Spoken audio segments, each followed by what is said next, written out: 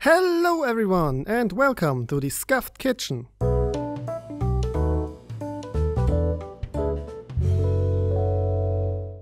Today we are making a special burger recipe, the Big Kahuna burger.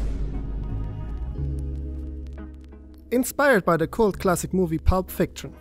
Big Kahuna burger. That's that Hawaiian burger joint. To make it even more Hawaiian, I opted for one slightly controversial ingredient, pineapple. Deal with it. Well, today's ingredients are 250 grams minced beef, some seasoning. I chose cayenne pepper, paprika, salt, black pepper, garlic and onion.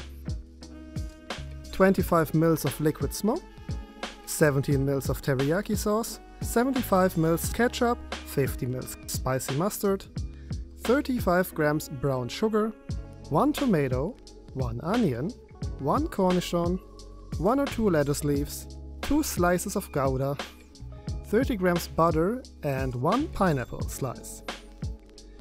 As well as big burger buns, but I forgot to film them. The first step is to prepare the meat. Add all the spices and mix it with your hands. Try not to knead it like a dough, but rather keep it somewhat loose. Then add the liquid smoke and mix well.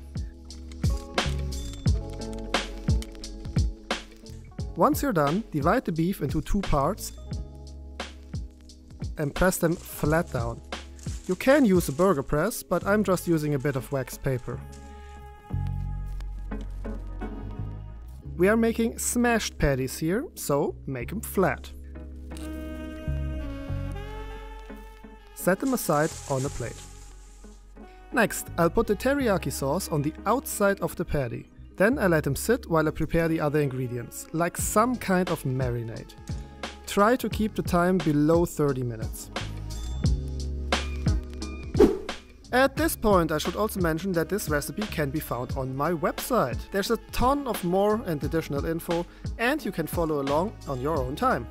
Check out scuffedkitchen.com. It's free and the link is in the description. Thank you.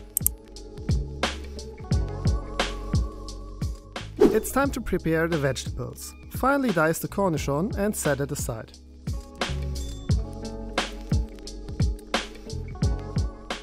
Then cut some slim tomato slices and set them aside as well.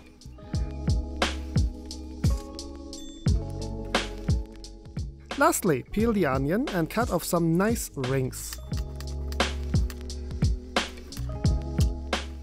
We don't need all of it.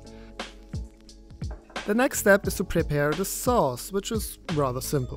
Just add the ketchup, the mustard and brown sugar over medium heat and then stir them until the sugar has dissolved. Set aside. With all the preparations done, it's time to cook. Heat up a generous amount of oil and half of the butter in a pan over medium-high heat.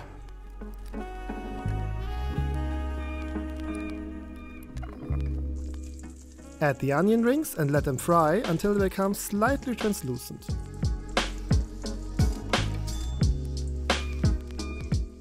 Pull them out and set them aside.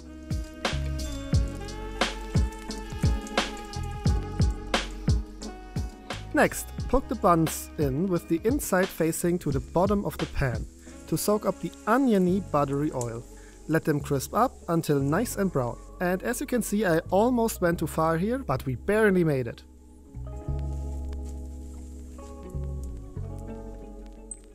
Now, oil the pan up again and put the patties in.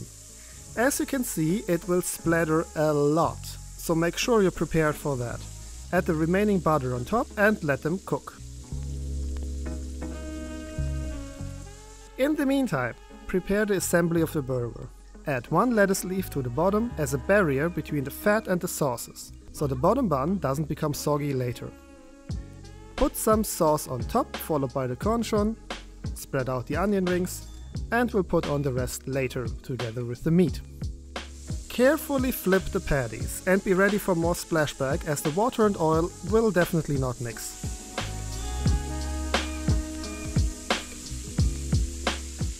Put on the cheese and put on a lid. The burgers are done once the cheese has melted. Put one patty on the burger and add the tomato slices. Add a bit more sauce, then the second patty.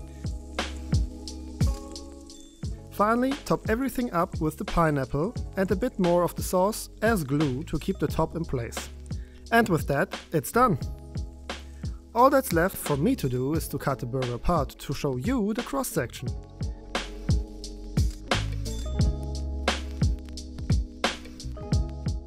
And here we go, a juicy, indulgent, slightly sweet hunk of a burger. You can see that the meat is cooked through, as is the norm for smash burgers. The outside is crispy, but everything still oozes with juices. This is a tasty burger. I agree. Let me know what you think in the comments down below. And while you're here, don't forget to like and subscribe. See you next time.